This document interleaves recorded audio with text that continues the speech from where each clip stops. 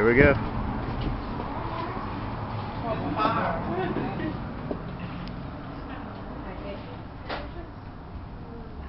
Can we just use this right now? Thank you.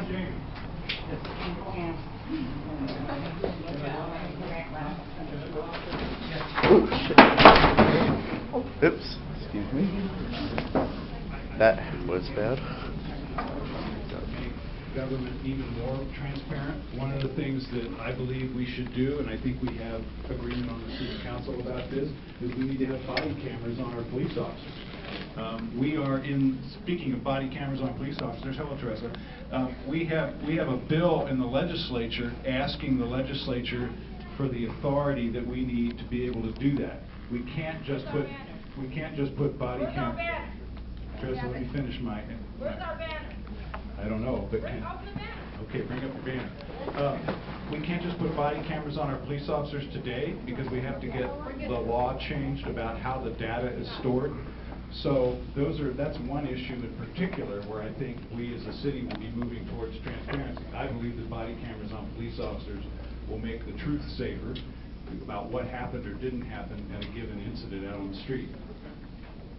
Well, welcome. Thank you. I go to Portland University where security is looking up learning and being trained by police. I heard they were doing that. Yeah, so it's going to be getting rolled out soon. So we actually hope that that this actually helps to make that transparent. So they have decided they actually are going to arm their cameras. Yeah, they decided with those vests.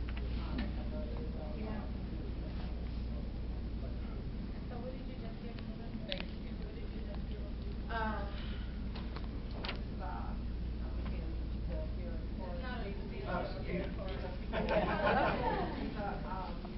I'll read it. Yeah. Sure. Go ahead. So this document right here says notice of claim pursuant to ORS 30.275 by Teresa Rayford and everybody else in the kettle on November 29th. Dear Mayor Hales, this letter is to provide to the City of Portland with the required notice under ORS 30.275 of Teresa Rayford's claim for damages against the city on or about November 29, 2014, around the intersection of Southwest 2nd Avenue and Madison Street.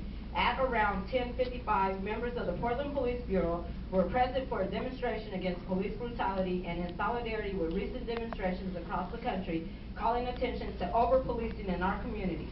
Members of the Portland Police Bureau used force against demonstrators, gave conflicting and confusing orders to demonstrators, and detained and arrested people without justification.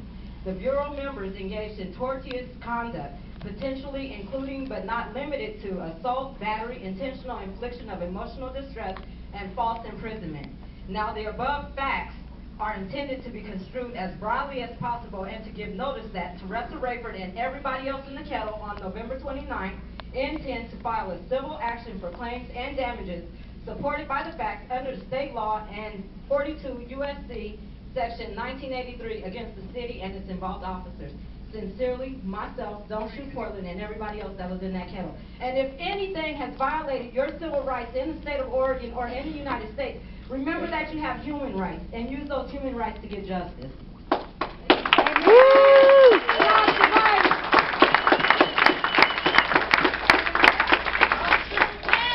Don't shoot! Hands up! Don't shoot! Hands up! Don't shoot! Hands up! Don't shoot! Hands up! Don't shoot! Hands up! Don't shoot!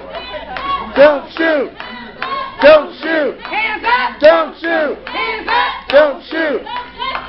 No peace! No peace! No peace! No peace! No peace! No peace! No peace! No peace! Thank you. Woo! And whose side are you on? Whose side are you on, friend? Whose side are you on? You on, friend? Whose side are you on? Okay. You weren't in the kettle, huh? See y'all later. Fight the power. Fight the power! We're making exit. Maybe that was it, but others, if you want to talk about while we're here. Yes.